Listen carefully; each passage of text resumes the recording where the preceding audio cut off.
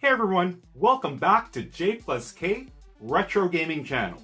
This week we're going to continue on the countdown of IGN's top NES Nintendo games.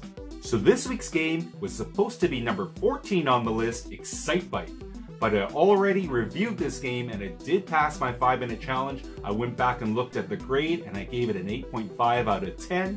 So pretty high, probably would sneak into my top 15 as well. So I'll put a link to that video somewhere on the screen above. You can check that one out if you haven't already. So now we'll skip ahead to number 13 on IGN's all-time NES games list, RC Pro-Am. Play RC Pro-Am. Play with power. Pull up to the start. Taste the challenge. The power of radio control. If you can't take it, you'll eat dust. Radio controlled Pro-Am only from Nintendo. Now you're playing with power.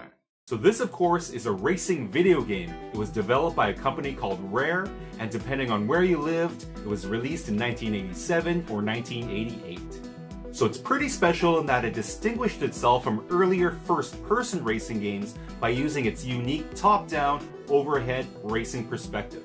It was instantly a huge success with gamers, and it actually spawned future games such as Super Off-Road and Mario Kart.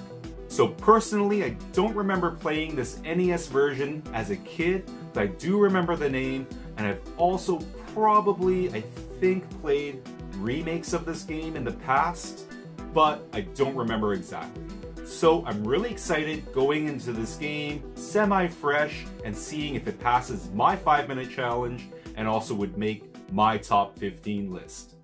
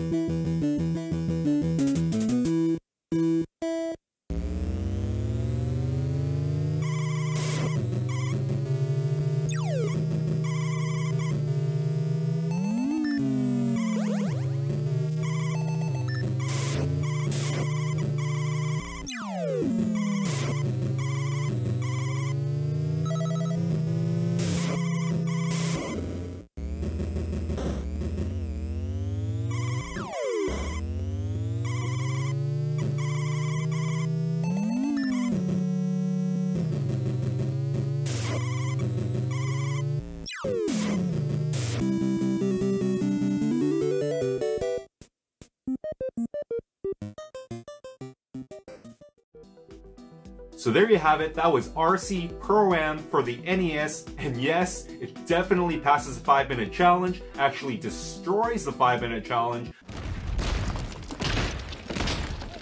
I had so much fun playing this game, and as soon as I put it in, I actually do remember kind of playing it, very fuzzy memories, kind of dusted it off, but it definitely brought back a lot of nostalgia for me.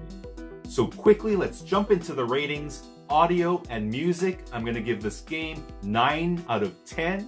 So the intro music and the menu music, super fun, very upbeat, definitely adds to the gameplay experience. But what really took it over the top was the sound effects.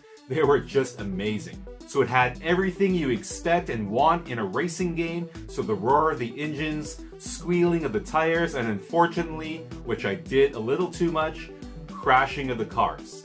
All of the sound effects were top notch, so 9 out of 10. So for graphics and video, I'm gonna also give this game 9 out of 10.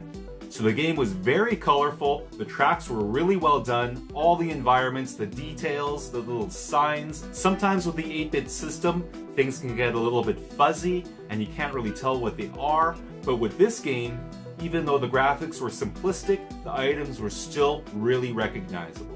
Again, keeping with the simplicity of the graphics, the car design, so awesome. Of course, the different colors. And I don't know about you, let me know in the comments, but who didn't want an RC radio-controlled car as a kid? I know I did, but unfortunately, sometimes as a kid, I would get a gift and I would think it was a radio-controlled car, but it was actually attached to a cord, so you'd have to run around with it. Those didn't work very well, but eventually I did end up getting some radio-controlled cars. I remember my first one was this truck. 9.6 speed turbo bandits, radio-controlled pickups with a bad attitude. A little monster truck was about this big. I ran that thing into the ground. So I guess that was a little off track, but graphics and video, 9 out of 10. Now on to all-important gameplay. And RC Pro-Am does not disappoint. It also scores 9 out of 10. So the game was super fun, as I stated, but also really fast. So of course, you're going into a racing game, you want that feeling that you're going fast. Some of these 8-bit systems, these earlier games, even Atari games, you're driving around and you're not going very fast, so it gets kind of boring. But this game was not that. It was super fast, almost too fast. At the beginning, I had to get used to the controls because I was actually driving too fast off course. But after I got used to the controls, it was perfectly fine. So of course, the main screen was the cars driving around the track, but you also had those other screens which enhanced the gameplay. So the map of the course, also your speed, also what lap you're on, all of that took the gameplay over the top. And if that wasn't enough, this game also adds an element of surprise and also power-ups on the track. So all those obstacles I spoke about, I loved how the car spins when you hit the oil, the nitro, and the arrows, the speed arrows on the track. Just everything blended perfectly to make this a super fun, awesome gameplay experience. So overall, RC Pro-Am for the NES gets 9 Marios out of 10. So definitely would make my top 15 list. Of course, as I stated before, does pass the 5-minute challenge. Let me know in the comments what you guys think. Have you played this game before? I'd love to know if it makes your top 15 list. I always love the interaction and hearing feedback from the community. So that's it for this week. Thank you all for watching. Thanks to all our subscribers for all your support. And I'll see you next week on the next 5-minute gameplay challenge.